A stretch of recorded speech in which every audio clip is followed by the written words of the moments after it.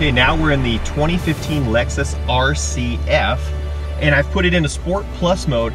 This particular model also has the TVD, Torque Vectoring Differentials. It has 3 different modes. We're putting it in the track mode, and essentially it adds torque to the outer wheel on turns. It's basically almost like an active LSD and a little bit more effective than that.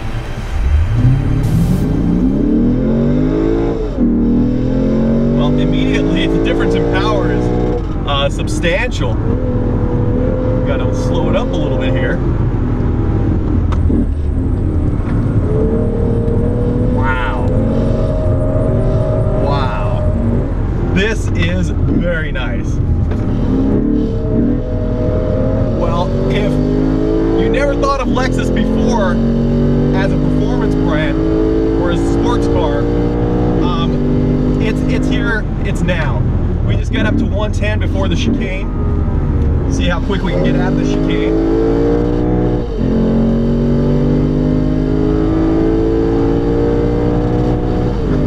It's damn fun. Woo!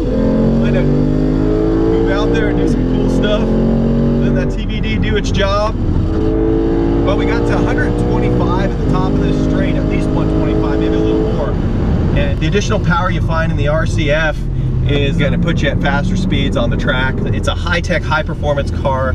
You know, it's a gourmet muscle car. I think that's the best way to describe it. You know, it's got muscle, but it's also got just such a high degree of refinement to it. And it's a phenomenal piece here that Lexus has put together, and I'm really happy for the brand. I mean, there hasn't been much to be excited about in the performance car market, the input performance car market, you know, since the FRS BRZ. But this one is very exciting. It's awesome to see Lexus make a stab at getting more passion and performance in their brand, and they've hit the nail on the head with this one. People that are more passionate about performance are gonna look to this vehicle. I don't know if they'll be able to experience it on a regular test drive, you know, from the dealer's lot, but if they get one on the track, man, they're gonna fall in love, because that's exactly what we've done. Lexus RC F, definite thumbs up from DSPORT.